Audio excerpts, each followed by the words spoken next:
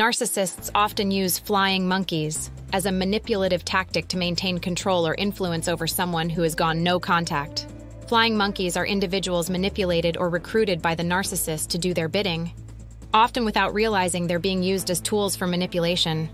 When someone goes no contact with a narcissist, they might employ flying monkeys in several ways.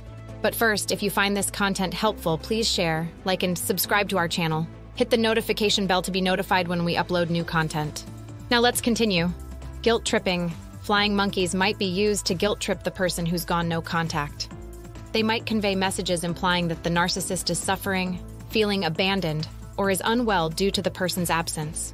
Information gathering. The narcissist may use these individuals to gather information about the person who has gone no contact.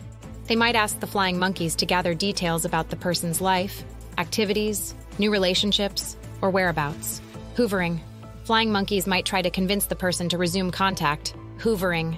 They might employ various tactics such as gaslighting, minimizing the person's reasons for going no contact, or promising change on behalf of the narcissist.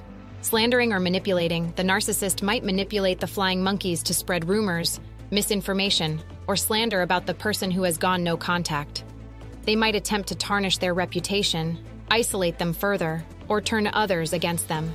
Punishment or intimidation. In more extreme cases, flying monkeys might be used to intimidate or threaten the person who has gone no contact, pressuring them to resume contact with the narcissist.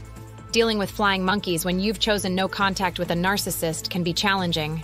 It's crucial to set clear boundaries, avoid engaging with them about the narcissist, and, if necessary, cut off communication with these individuals as well. Seek support from trusted friends, family, or a therapist to help maintain your boundaries and navigate the challenges that may arise from this situation. Rise above narcissistic abuse. Break free and thrive. Thanks for watching.